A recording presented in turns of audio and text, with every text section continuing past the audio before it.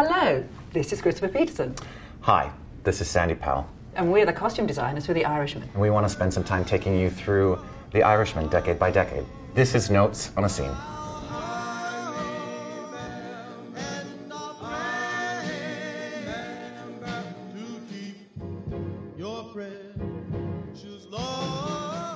During a film like this, it was so huge, there were so many costumes to actually do. There wasn't time to do drawings. You do a drawing if you're trying to work something out that's being made, but in this particular case on this film, we worked out what they were wearing by trying things on. Yeah, you actually work in 3D really to get it done. It's crazy, but I never understood how they would just keep digging their own graves, you know? I mean, stop! So this is Robert De Niro as Frank Sheeran at his youngest in the film. The real guy, Frank Sheeran, was much bigger than Robert De Niro, but there was no way we were going to make Robert De Niro actually 6'4". And so to help Bob, you know, he had some lifts in his shoes sometimes. And then also we sort of built up his shoulders a little bit to make him broader than he actually is, especially in the younger scenes. Yeah.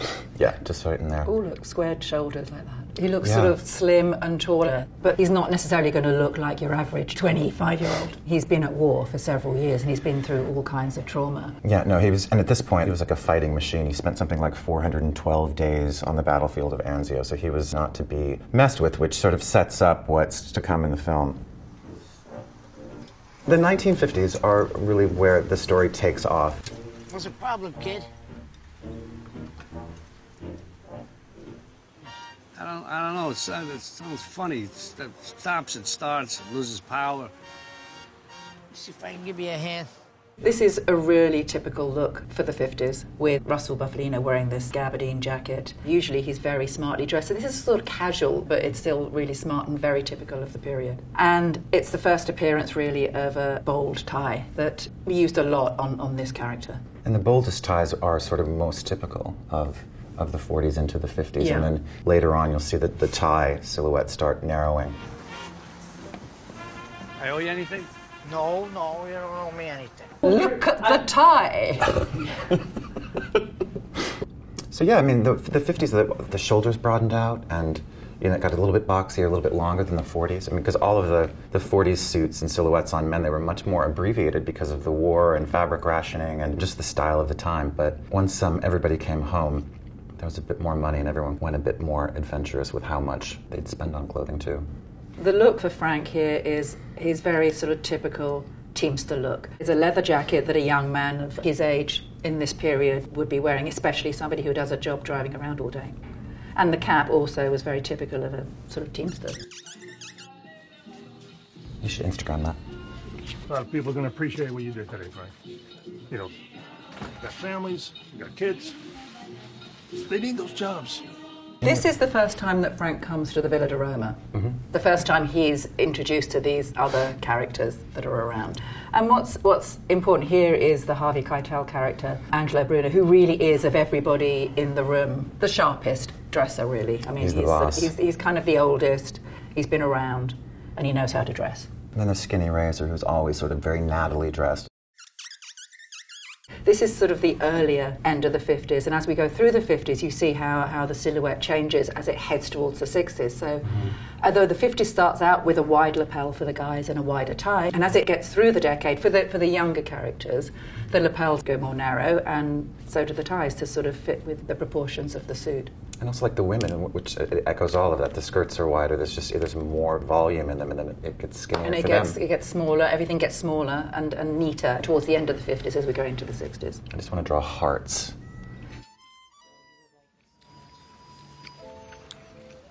Questo pane è molto buono. Buono, eh? Yeah. Tu vivi una rege come te. So Sandy and I developed this capo collar, which is a long spear point collar, which is very typical of these men from the 50s, and it's a memory from Marty's childhood. And this collar was sort of an exaggerated thing that, you know, kind of made men wore, and you saw this collar and you understood that he was somebody not to be messed with because it was a slight exaggeration, and it appears in other films as well. Except the collar is even more exaggerated in other films that Marty is known for, such as Goodfellas and Casino. But in this particular case, Marty wanted these guys to be less obvious and less dandified as the others. Come te ha insegnato a parlare l'italiano. This is Frank in a suit, not at his sort of finest just yet. His jacket is a regular 50s jacket that would have been off the peg. At this point, that was his best suit that he would have worn to go to meet Russell Bufalino. His collar here is not as exaggerated as Russell's, because he hasn't actually graduated to that level yet. The shirt's not just a plain white shirt. It's a kind of like a jacquard. It's a pale grey, isn't it? With a jacquard print and a little tie. The tie pins. I mean, we had a lot of tie pins to deal with. Yeah. This was our only way of really providing embellishment or decoration on these guys, was sort of tie pins, clips, and cufflinks. Dove?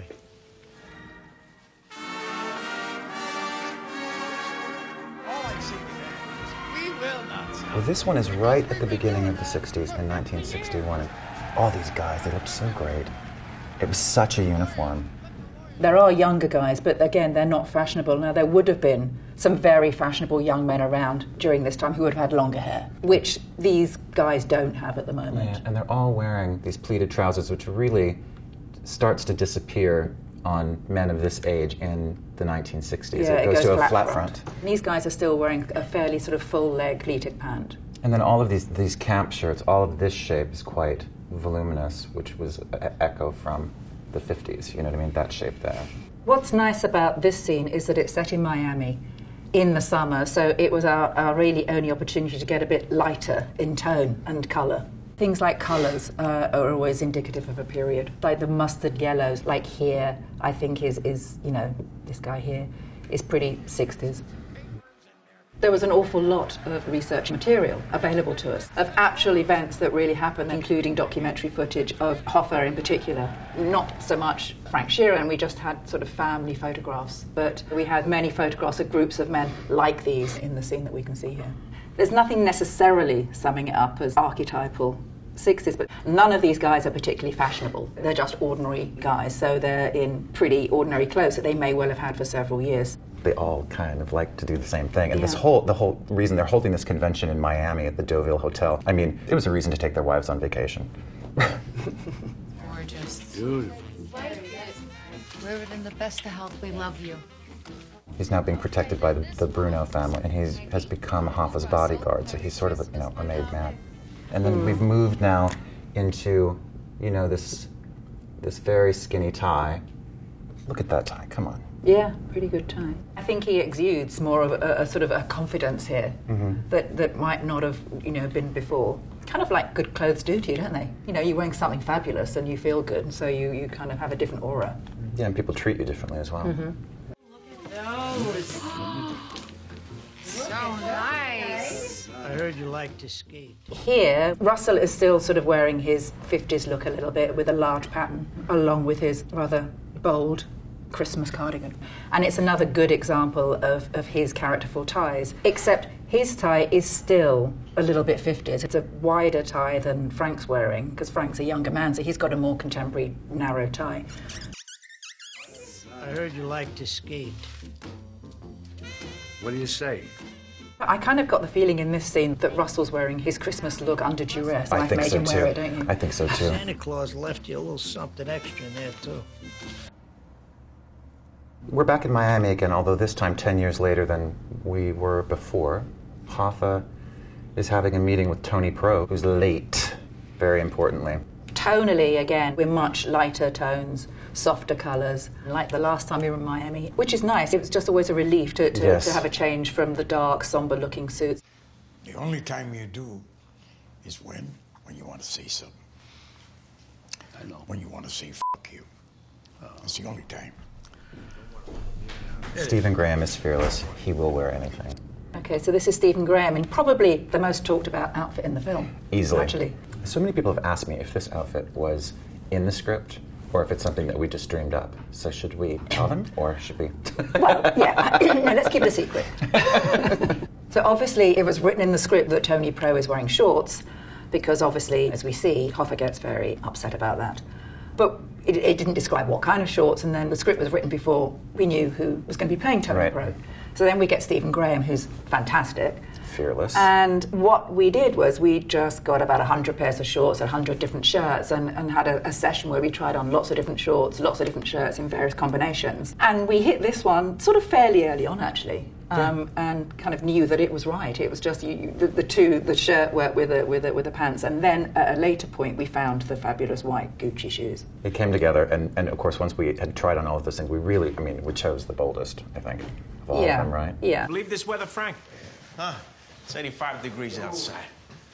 Hoffa is wearing, Hoffa, always wears a suit. He's pretty well turned out all the time, but this is sort of more of a casual-looking suit for him, even though he's wearing a suit because it's a meeting. Mm-hmm. It's hot, but he's still wearing a suit, and he's actually still wearing a tie. But it's just a lighter tone for him. At this point, we're in the middle of the 70s, so we've moved into, the polyester fabric in the suit and the much wider tie, and the much wider lapel like this. Whereas before we had, a narrow lapel like that. And then, to go with the wider lapel on the jacket, the tie gets much wider as well. Yeah. Why? It's summer. People aren't freezing to death in New York. It's summer. We found the perfect shirt that was a vintage shirt, but because immediately after this moment there is a scuffle, a fight on the floor, we had to make more than one because we had to do one for a stunt double, even though we didn't use a stunt double, did we? He did his own stunts. Yeah, he wouldn't let anybody but do we stunts. we had to make multiples, so we had to recreate this shirt. So we had to copy the print of the shirt and did digital prints to replicate it exactly, and then made multiples, and the same with the shorts. I think it's quite funny that he's wearing it like open right down to here, so we can see his chest. So it's kind of even more disrespectful. And anything that is decided like this, the actor has to feel comfortable. It might have been his idea, we would have to agree, and then equally Marty would have something to say if he disagreed. But I think this was one of the looks he really loved. Yeah, sunglasses are fabulous. Again, it's another sort of sign of his disrespect that he's not even taken his sunglasses off in the room. Sure. Whereas look, you can see Hoffa's glasses has. on the table. And they're wonderful because until he leans into the light, you can't quite see what are going on with his eyes, which Yeah. sometimes is quite nice. You're late. And it was traffic. Yeah, it's traffic. We've got a great crowd for Frank tonight, huh? Come on, give it up. This is the Frank Sheeran Appreciation Night. It was a dinner that actually happened at the Latin Casino in Philadelphia to honor Frank, because at this point he was a Teamster leader, the president of the local there. We're right in the middle of the 70s here. There were hundreds of extras in this scene, all sat down for the dinner, and this was our only opportunity to do an evening wear. So in a way, it's kind of the most glamorous scene. It's the most sort of dressed up, done up. So we had women with like hairdos and sparkly dresses, and men all dressed up rather smartly. Yeah.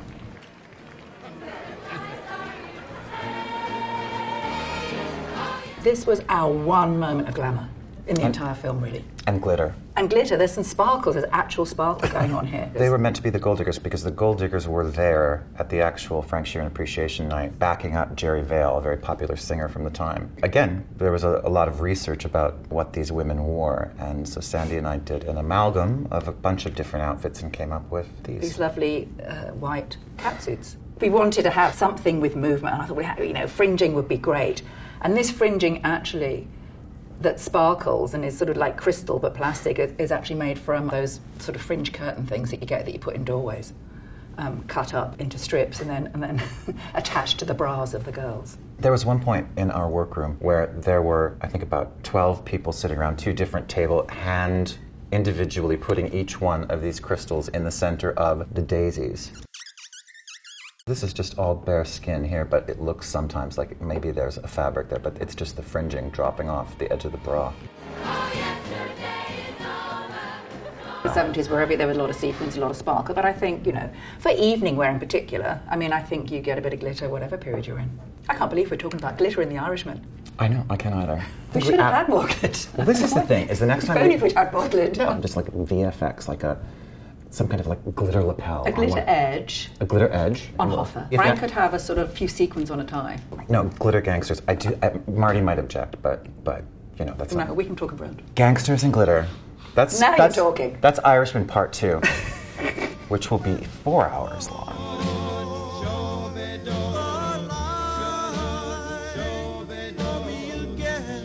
This is one of our biggest scenes in terms of crowd and background. The crowd is populated with, gangsters and made men. I think this is real sort of bang-on 70s. It's the silhouette, it's the size of the lapels and the collars on both the men and the women. And the colours, there are colours that are so specifically 70s. The wedding dress is actually a dress that we found. It's an original wedding dress from the 70s. The jacket that Bill Bufalino, the father of the bride, is wearing, we made along with the groomsmen. We made a set of matching baby blue jackets for them. For the time, actually, for the 70s. No, it's very typical. It's very typical. It's actually a pretty tasteful dress, you know, compared to some of the horrors that we saw in the research. It's true, it is. They're quite demure. These bridesmaids for 70s, I mean, they're quite demure, and they should be. They're bridesmaids. But retrospectively, we look back and we think, oh, God, this is, like, a bit ugly, isn't it? But there were much uglier looks than this back then. I mean, the fabric is a really synthetic, it's a really synthetic, no, it's not a polyester, it's a synthetic jersey, isn't it? Like Kiana. And it's actually quite difficult to find these fabrics now. You know, I mean, all these dreadful sort of synthetics that were invented in the 70s, it took a long time to find this fabric that resembled those ones then.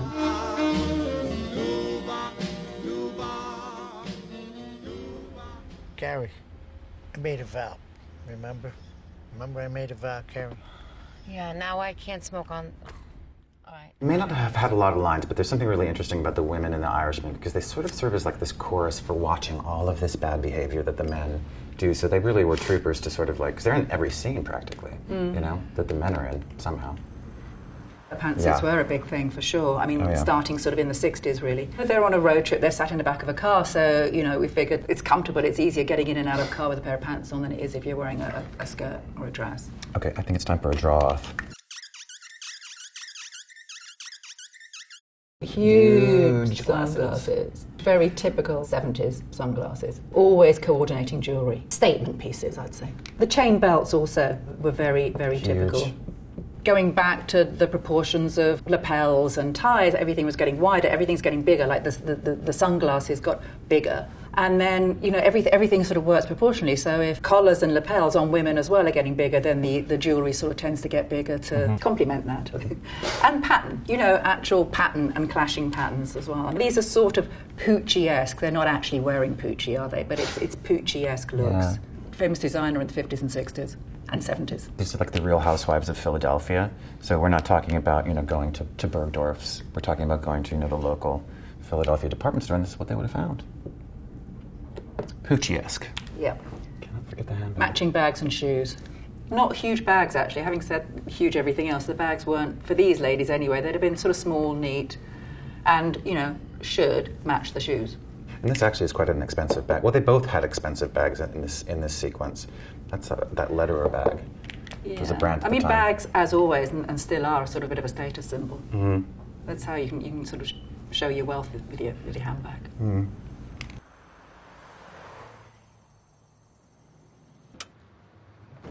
We are mid-70s. We're 75 here, aren't we? 75. Phil, you had a nice shop here. If it's not good for you, it's not good for me. These ladies are wearing clothes that they would have worn in the sort of late 60s, early 70s, in their heyday. And it's sort of like we all do. You sort of carry on wearing the clothes that you're most comfortable in at the time when you're most comfortable with how you look, I think. So they're sort of slightly backdated, but looking really well put together. Quite oftentimes, the decades sort of meld into one another. But then that's true to say of the entire film, really. I mean, it's sort of, you know, we start in the 40s, end up in 2000. It's actually quite difficult to tell when the transitions happen. From you and me. But what about a baby spoon? What is she going to do with a baby spoon? They just have a baby. We're all falling apart right there in the freezing fucking cold. From here. Stay here another fucking 10 years, you'll beat me. This is them in prison in the 80s, and obviously we can see that they've aged considerably, and Joe doesn't even have his teeth in. So much focus has been on the de-aging process, and it's masterful what Pablo did. But it's at this point in the story where more traditional filmmaking techniques with hair and makeup and what we do with costume kick in. Like, for instance, you know, Joe is in a much more oversized shirt than he probably should be in here, but it makes him seem more sort of lost in it all. Fragile and sort of... And we did a lot of the same things with Frank, although not for this scene, later when we get to the nursing home. Yeah. They're very vulnerable looking here, actually, and it's the first time you feel a bit of sympathy or empathy. But put a little piece, just a little piece right here. That's it. That's it.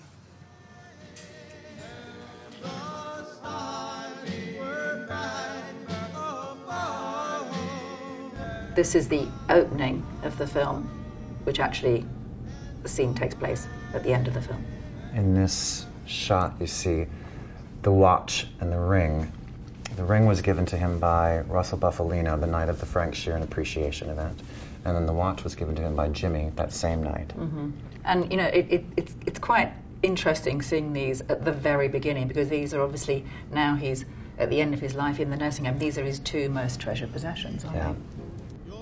And this costume was pretty much one of the really great photos that we had of Frank Sheeran in this period of his life. And it just moved us so much. We thought, you know, we'd do everything that we could to do our version of what we saw in the photo. And it probably was the least expensive costume in the entire film, wasn't it? Maximum, like, $12.50.